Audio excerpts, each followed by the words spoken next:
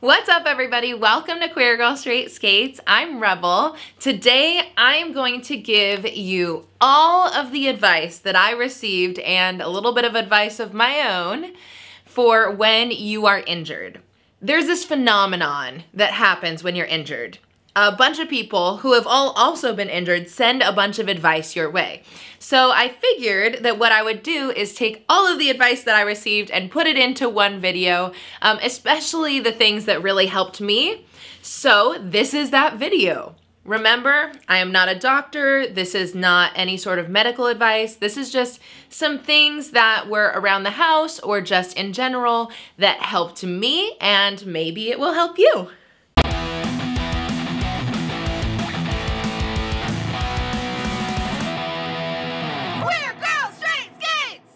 Queer Girl Straight Skates is a YouTube channel full of roller skating tutorials, reviews, general roller skating lifestyle videos, and the home of the Injured Roller Skaters playlist. If you are a person who wants to start roller skating, or you're learning how to roller skate, or you've been skating forever, I really think that you will find a home here, so you should subscribe and hit that notification bell so you get notified when I post, which is always on Tuesdays and live on Sundays, but sometimes there's some other exciting things thrown in there like confetti. So here is a smorgasbord of a bunch of random helpful tips. There is not really any order to this list. It is just random, but maybe helpful. So the first thing that a lot of people suggested to me is to get arnica. And so I ended up getting arnica, the tablets that you just put in your mouth, and then also the gel that you can actually put on the area that's really hurting. It's supposed to help with decreasing inflammation and also soothing pain, and I found that it just helped me feel a little bit better. So from many people have suggested arnica. I did not replace my pain meds with that though. I just added it to it. Okay, so another piece of advice that I got is a couple different places to put your ice pack when you have different injuries. So I was struggling because when my foot was in a cast, I didn't know how I was supposed to actually ice my leg, because I knew I was supposed to ice it, but I wasn't sure how, because ice doesn't get through a cast. But what someone told me was to put ice behind my knee. And when I put the ice behind my knee, it was actually it made my whole leg feel better. And I don't understand the mechanics of that, but I just know that it totally worked for me. Another thing someone said was to put ice, an ice pack on the back of your neck if you're having migraines. And I tended to have a lot of migraines during this whole injury process. And so when I put that ice pack on the back of my neck, it literally made a world of a difference. And on the subject of ice packs, make sure you get a really good ice pack. So my favorite, and it just it really is up to you, what you think is the best for your body or how it feels best for you. But I really liked the soft, big ice packs because I could use it in a bunch of different places, and it wasn't the hard ones for me were really difficult and uncomfortable, but the soft ones, even though they warmed up faster, those were the ones that I just loved. Okay, so this is the number one piece of advice that literally everyone gave me the moment that I found out that my ankle was sprained or that I broke my leg was RICE. And RICE stands for rest, ice, compression, and elevation. And so everyone, I can't even tell you the amount of messages that I got that said rice, rice, rice.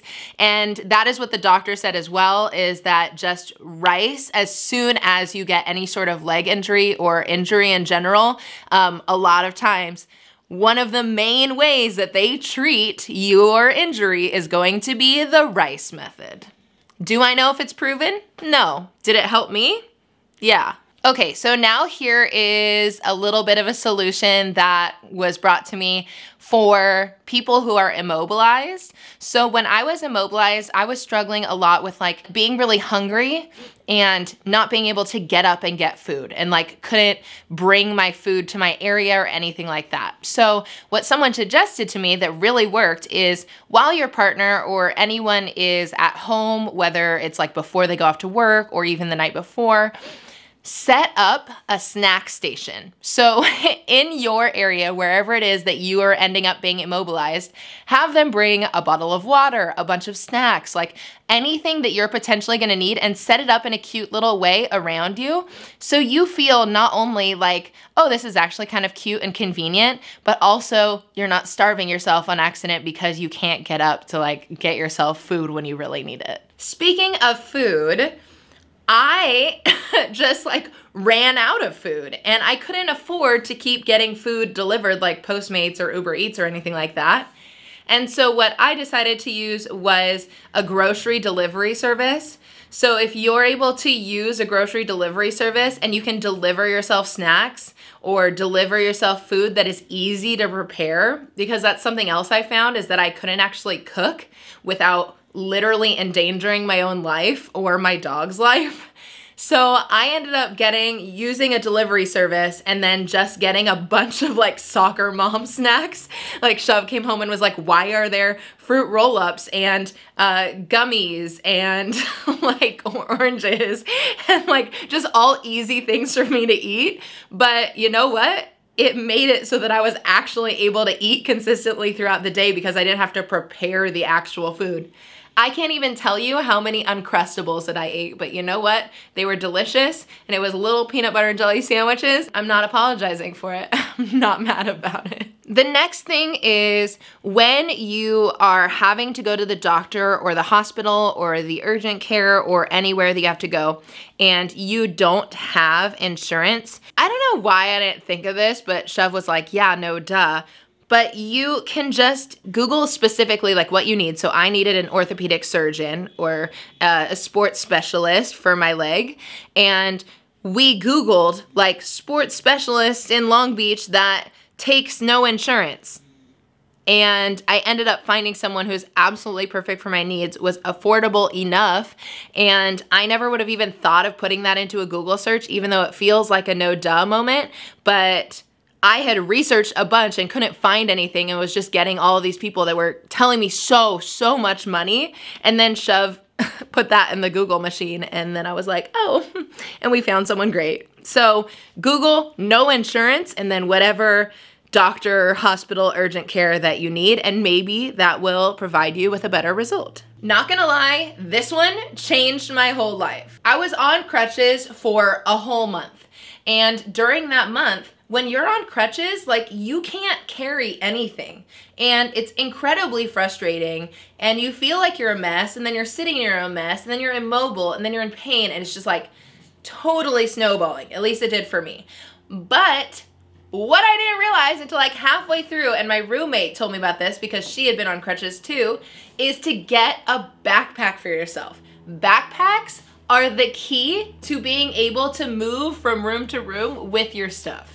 And I had felt so stuck in one place because I was like, oh, I can't carry my laptop to the next room. Like, so frustrating.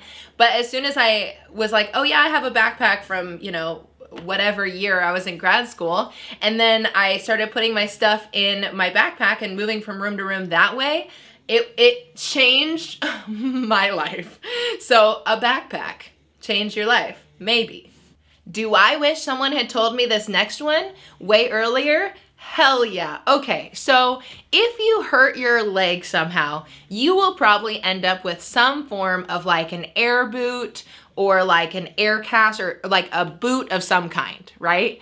And so I got one and they put it on my foot, and at the moment I was in a cast, so they took my cast off and then they put my foot in the boot. And then they said, just like leave it on all the time. So I did, but what I didn't know is that you can take it off and put a sock on and then put your boot back on, because guess what? That thing reeks so bad if you don't wear socks. If I had just known in the beginning, because now I'm wearing a sock, but it already smells. So I'm like trying to get the smell out, but really like, unless you start off using the boot with a sock and then like switching out the sock every day, then you're gonna get that smell in there and you're not gonna be able to get it out.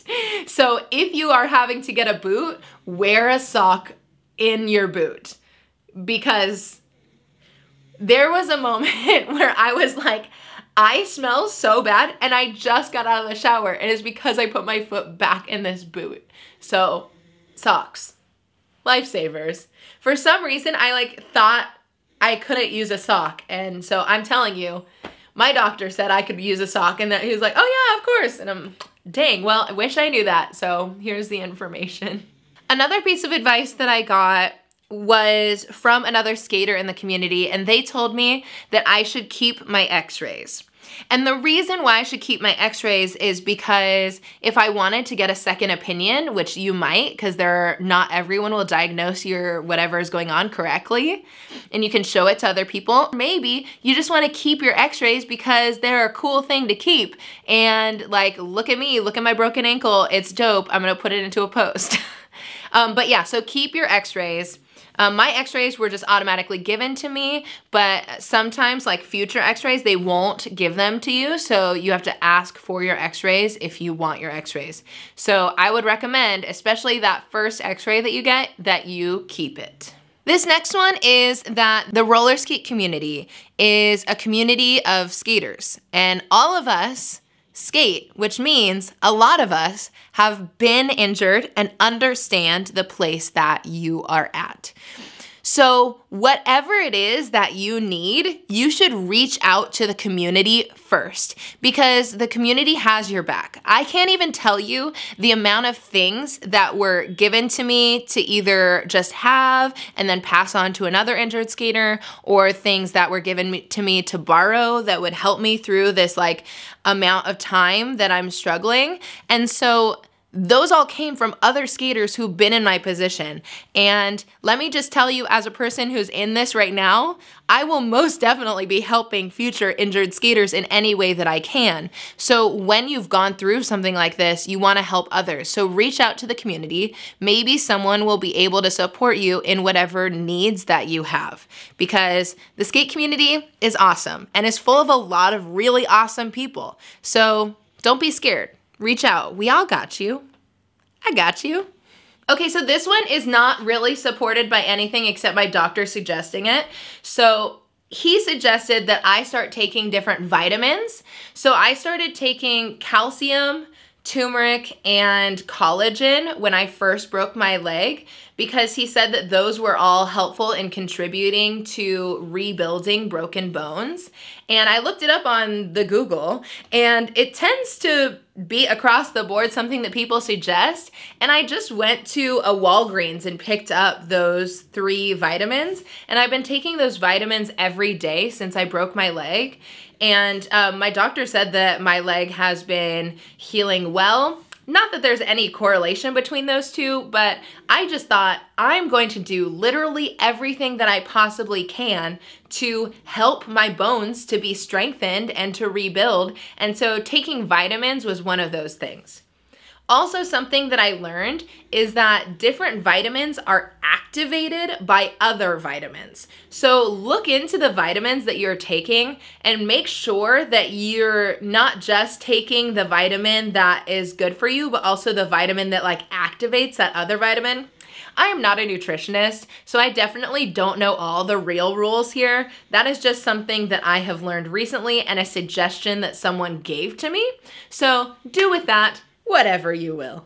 Okay, so this next one is about keeping yourself clean. Now, I know it is really hard to be motivated to keep yourself clean when you are injured, and it's also really hard to like physically do that. Like, I wanted to take a shower so many times and I just couldn't. So I just felt even worse because I was like sitting in my own filth, and I was just like, ugh, I'm disgusting, I'm the worst, right? But what I found is there are some things that could really, really help you. The first one is a shower stool. Not gonna lie, shower stool saved my life. Made it so I could actually take showers. And yeah, I had to crawl in and out of the shower, but who cares? I was able to sit down, water was able to run on my face, I was able to clean myself, and it was wonderful. I'm still using a shower stool because I'm not allowed to do anything outside of my boot. But another thing, if you aren't at the point where you can get a shower stool or take a shower yet, body wipes are your best friend. Body wipes are life. Like, think about, you're imagining you're camping, but like inside your house. So like using your body wipes, take a shower that way, clean yourself that way. It's gonna make you feel so much better. What I did a lot in the beginning is I used body wipes and then I would put lotion that smelled really good on, and it made me feel clean and made me feel better about myself in moments where like I couldn't control anything else. I couldn't control the pain I was in. I couldn't control like how I looked really, because I could only, like I had to wear the same pair of pants for a really long time because they were stuck on me and I had a cast on, and that was out of my control. It was like I didn't know I was gonna get a cast, ended up getting a cast. Oh well, like now I'm stuck. And then we were finally able to get them off, but like there are moments that are out of your control kind of when you get injured. So body wipes, any little thing that you can do for yourself, that's really going to help you, or at least it really did for me. Okay, so my very last tip is that the internet is so helpful. And also, the internet provides a lot of tips that aren't helpful. So be really cautious of what you do, because remember, everyone's experience is different and everyone has different things that they should be doing for their body. And the best thing that you can do is go to a doctor who actually has the experience, can look at your injury and tell you what is best for you. Also, on the internet, there are a bunch of doctors, and some of the doctors on the internet are physical therapists, and physical therapists on the internet are awesome. Because guess what? Especially on YouTube, there are physical therapists like Bob and Brad, the most famous physical therapists on the internet, who will show you like, oh, you have this injury, then here are some physical therapy exercises that you can do, or here are some range of motion movements, here are some different things. So if you get the go-ahead from your doctor to like start physical therapy, but you can't afford physical therapy, maybe it's time that you go on YouTube and you look up like physical therapist exercises for insert your injury there. And if you can't afford physical therapy, maybe YouTube can help you. Those are some of the many suggestions that people provided to me when I first got injured and throughout the process. I hope that some of them have helped you and that this can be a resource for you or for other skaters that are injured in the future. Hope you enjoyed this video. Don't forget to like, comment, and subscribe. And if you want to support me, you can shop Cheers to the Queers, my Etsy, or you can join my Patreon where I make weekly vlogs and hang out with people on there. And remember, if you are injured, don't worry, you are not alone. Find community here. In the comments, talk about your experience, support other skaters, find some friends who are in injured skater groups. Getting to know other people who are injured and talking about your experience is one of the most healing things that you can do for yourself mentally. And the mental part of healing is half of the battle when you get injured. So most importantly, cheers to the queers! Mwah!